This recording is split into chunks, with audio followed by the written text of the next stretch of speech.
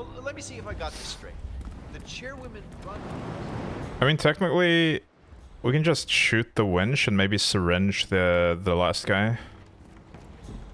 No need for propane.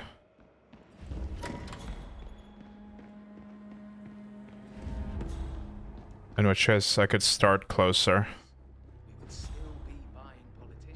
Shooting the winch might distract her, so that I can get that that syringe off. There's some weird stuff going on here. Who's throwing shit? Thank you, sir. Perfect timing.